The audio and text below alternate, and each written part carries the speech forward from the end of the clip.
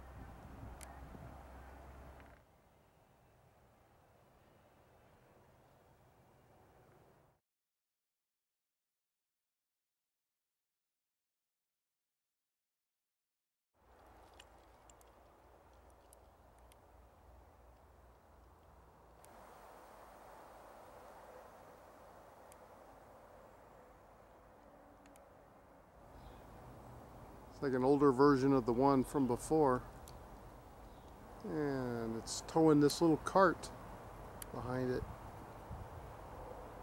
I know what that is. That's a jackhammer. I guess they use it for jackhammering. This looks like the machine that is on the other track over there that you saw earlier. I'll go back and take a picture of it from the other side. It looks like this machine's made to smooth out the rocks, the ballast on the track. Yeah, that's what it looks like. It's this thing smooths out the ballast or something. Transmission fluid only. So yeah, hydraulics. Now this back end to this unit is different than the older one, it looks like. This looks like a newer unit, still rather old compared to the one up front, but the layout is different of the hydraulic system. Yeah, looks like those things come down because you can see some rock stuck up in the edge of it. Some ballast, granite, and so it must go along and then use these things to smooth it out, scrape it all in, or scrape it out, I guess.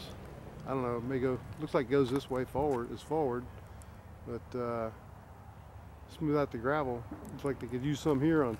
This siding's pretty well worn, that's for sure. But they park a lot of stuff here. And that looks like a much newer machine than the other machine. That's for sure.